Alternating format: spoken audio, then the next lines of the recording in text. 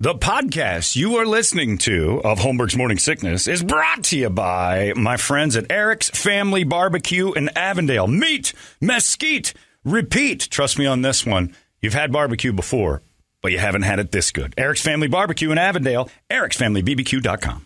Eric's Family Barbecue has arrived and is simply the best barbecue in Arizona. Come satisfy your taste buds with meats that are smoked over mesquite wood and sides that are made with fresh ingredients and tons of love. They have the best, juiciest brisket, pulled pork, rib sausage, turkey, or everyone's favorite, the Pitmaster Sampler that includes all the meat and 4 sides, mac and cheese, potato salad, coleslaw, corn, or beans, yum. And for dessert, try some creamy banana pudding, amazing. Eric's Family Barbecue in Avondale. Meat, mesquite, repeat. Make the trip, you won't be sorry. Dine in or take it to go. Go to ericsfamilybbq.com for more info. You thought that was funny. Holmberg's Morning Sickness. You were laughing like a hyena when he said it. 98. What the hell is wrong with you? K-U-K-U-D. With Kevin Rowe Yeah. of Lerner and Rowe. And I just got an email, actually, which we were talking about off Right. there, about how incredibly successful that backpack thing was the other day. And despite Brett, who was on his way over there, but they bailed out. Like they were out of backpack. Yeah, they ran out. It was such a huge thing. So it's, I got halfway there and Randall's like, turn it around. Like, okay. So to anybody who looks at them and says, oh, these lawyers are blah, blah, blah. Yeah. These guys are awesome. So the Lerner and Rowe Gives Back thing was amazing. And they blew out of those backpacks so fast. So thanks to everybody who helped out, both directions. And again, keep your eyes open at Lerner and Rowe givesback.com for their next thing. And I'll talk to Kevin today about some stuff, but and see what they've got going. But it was pretty awesome. And Brett was on his way out there. And they're like, we're out. There's nothing to do. I mean, you can come out here or you don't have to, but it was pretty great. So congratulations to those guys.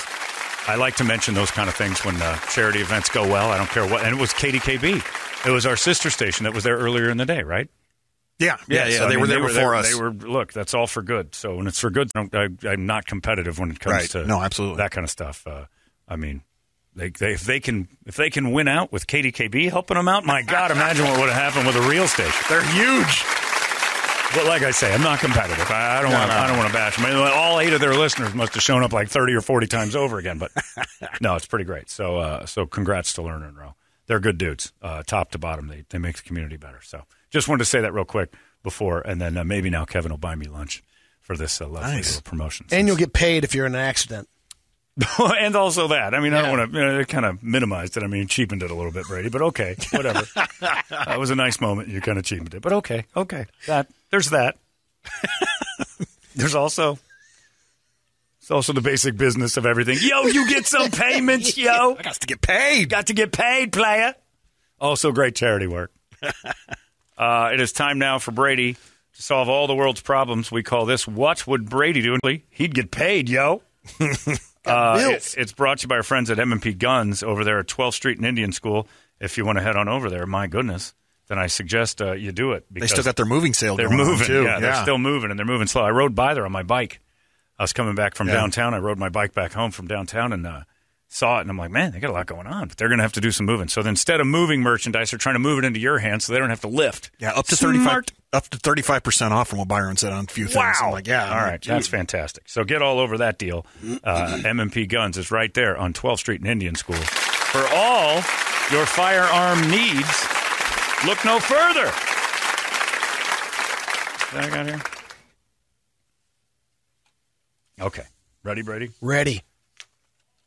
Oh, wait. This is I got a couple of them because we're late. Here we go. Dear Brady, my kids are 13 and 11 years old.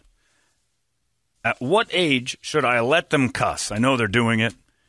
You'll reprimand them, and it's getting silly. Bobby, what age? Your kid's right in the middle of that. Yeah, Does she cuss? She hears it all. She's not really much of a cusser. No.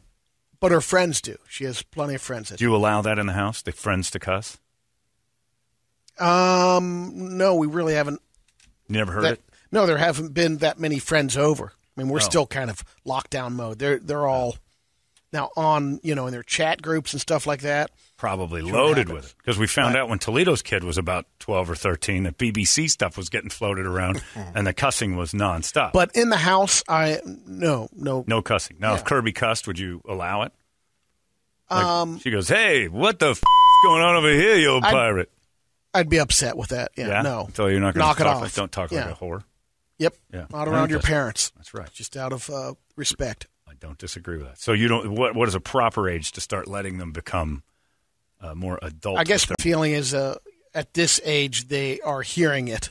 Oh yeah, and saying but it's up to her, because I actually have a talk with Kirby about that, and she just kind of says, and also I'm her dad, so maybe that's a little. She's like, I'm not really a big cusser, not yet, Yeah, but plenty of my friends do it, and I'm okay. That's their choice, right? And I kind of said, well, that's how I was kind of growing up too, Same. and a lot had to do with probably my parents. Just saying, if I don't cuss around my parents, then I wasn't allowed to cuss in the house. Yep. I never even tested it. No? I didn't cuss much till I was about 18, 19, even generally. I wasn't much of a cusser. Probably my senior year of high school, I started getting let fly a little. It was kind of more of a, formal type of deal, or just, not only respect, or you just don't talk that way. Yeah, I remember working at Tony Roma's, everybody did it. And I remember the day I kind of said, start saying the F word a lot. I just remember just You're all in, huh? I was just kind of like, I'm going to start saying it more. I was probably 17. And again, it depends on, the room and the place where you're at. If you're going in for a job at... Sure, you don't want to start throwing the bombs. Right. You got to know better when to... But it's funny. We've kind of lost that. Yeah, there are some people who that don't really realize that, or say, what's the, So you think it's just fine that this 13 or 11-year-old, no cussing. You get in trouble for cussing still because mom and dad say you want to cuss around your friends and stuff, not in the house. Don't let me catch it. Out of sight, out of mind. Yeah, you probably allowed to cuss when you were a kid. Yeah, it was big. I mean, the Italian side's always cussing and everything. Yeah. And then my dad being a truck driver, that doesn't, so I was allowed to, but I was not allowed to use it towards them. Oh, yeah. Because then I'll get smacked across the mouth. Yeah. And I got a smack across the mouth. What the kind of language is this, you piece of Where do you learn this? Huh? Yeah, because, there's a couple of times it might happen. Hasn't happened yet right. with us, but it's kind of funny. I remember, my brother, when he was really young, like 4 or 5, he heard the words somewhere, picked them up, and he was just using them. He didn't know what they meant. Yeah, he got in trouble. He was at Catholic school at recess, and he's playing kickball or whatever, and he's like, F this, dude. But he didn't know. Using it out of context. Does your brother cuss? No. He's not a cusser? No. No. I've never heard a cuss word come out of my dad's mouth. Oh, I know that. Yeah. He could do himself But a my favor brother, sometimes. he doesn't really cuss around me still. Your dad said hair pie to me. That was better than cussing. He'll dance all around him. Oh, yeah. He said he never did that. It's a woman's hair pie. Like, oh, God, I'm having this conversation with you. I don't like going down there. That's a bull woman, poop. That's a woman's hair pie. Like, yeah. He was repulsed by it. Good God, no. It's a woman's suit. It's where all the filth falls out. Ugh. Anyway, you don't put your face there. Would you lick the toilet? For God's sakes, Brady, are you doing that? Oh, repulsive. Yeah, Dad, stop being such a baby. Here's a good one. This one's going to get you because you got a young daughter. Yep. So this one's going to get you. This one makes me uncomfortable. Dear Brady, my son's got himself a huge dangler. His girlfriend is a very small girl. They are both virgins. I know this because he talked to his mother the other day about he and his girlfriend taking each other's flowers. My wife has those talks with the kids. Anyway, no joke, the kid's packing 10 inches, and it's thick. It's remarkable. It must be on his mom's side because I ride mediums.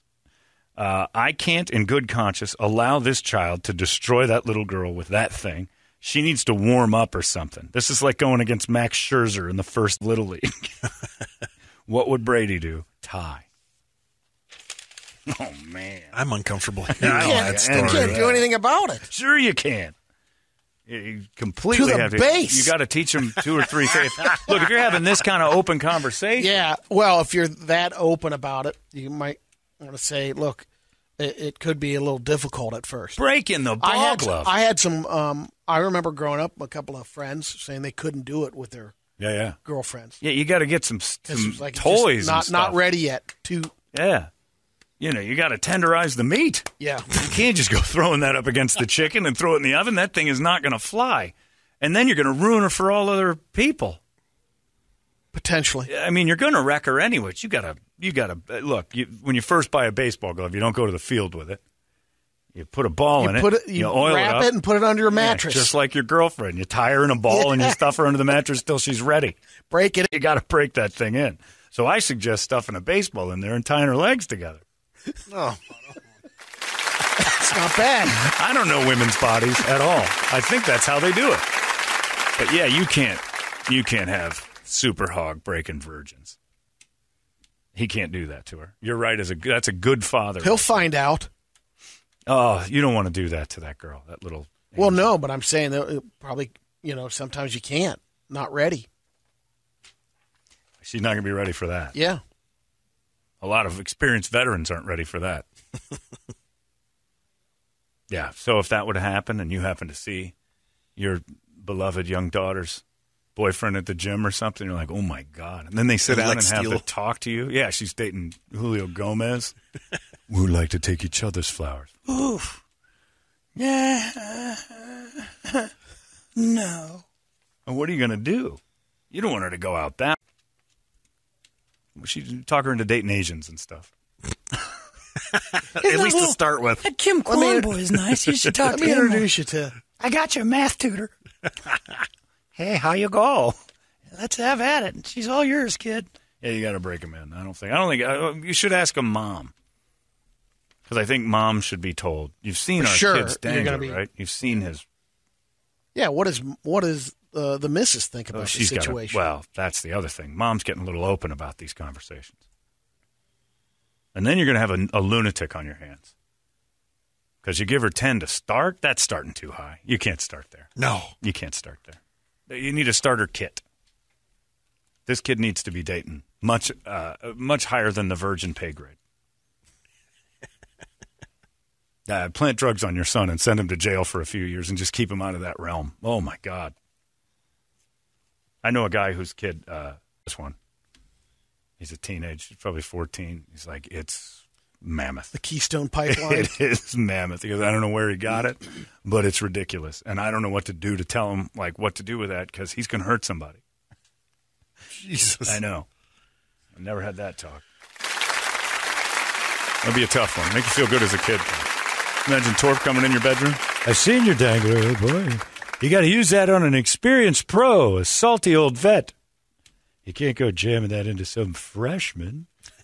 Let's go to Cuba. Yeah, let's head to Cuba. I'll get you all fired up. Now, the boy can do whatever he wants, but you can't go taking virginity with one of those. Can't do it. Brett, did you ever have that talk with your dad? What's that? Your mom? I'm thinking about losing my virginity to this girl. Absolutely not. I never. No. Yeah. It's crazy. Your dad didn't pay Which for seems it? like Which seems like a weird conversation to have with your parents anyway, though. You never have that talk. Like, I would never even. I still wouldn't have that talk with my mom and dad. I had mine 3 years ago. Yeah, we made Brady's parents come and have the birds and bees talk with him. Because, are you serious? Yeah. Well, they never had it. And then we found out why. None of them know what to do. And I know one thing. 3 miracles in the family. Working that face angle was not an option. You never put it down there. God, no. You turn her over and cover her up like she's dead. It was pretty great. I don't know. Congrats to your kid on the dangler, but definitely warn the virgin. And have that wife of yours go out there and buy some, like the evolution of man chart of dildos. Oh, man, a toolkit. Oh, my God. I never thought of that from a girl's perspective. You like a guy, and he's got a full-out Craftsman hanging off of the front of him. Anyway, this makes Brady very uncomfortable. Cause it's an uncomfortable talk, well, for sure. It's an uncomfortable talk because you've got that coming. You're just a few short years away from maybe your little angel being that open with you. We're going to take each other's flowers. Oh, God, kill me now. You don't come in here with that talk around me. What's happening? Toledo. Counterpoint. Okay. How dare you deny that girl the pleasure of a giant rod, it says. Trust me, I love my husband, but he's average, and our sex is phenomenal. But you know why it is? Because my second boyfriend was the biggest I've ever had, and it taught me what to do and what not to do. Shelley. See, this is what you're doing. You're creating another Shelley that can't stop thinking of that giant rod her whole life. You're wrecking her. You giant rod guys have a lot of responsibility. Use it. Don't wreck it for the rest of us. Yeah, don't go ruining these girls. They're already fragile mentally anyway. You start giving them one of those, and that's what they expect? Gets expensive. It's like taking Brady to a V restaurant afterwards. He's going to hate it. Where's the meat? I know. I don't have any. I can't give you what the last guy gave you. Enough with the tofurkey. Yeah. Sorry, Shelley. My husband. I love my husband, but he's average, and our sex is phenomenal. But you know why? Because the giant wang showed me the way. But you said it was your second boyfriend, so your ball glove had already been broken in, Shelley. Can't do that, Shelley. Anyway, wow. Very uncomfortable, Brady. And to all you with kids, sorry you had them. Not my fault. We'll never have this talk. Hello. High five. High From the five. distance. There it is. We'll just be laughing at Brady when he comes in. He goes, Kirby limps.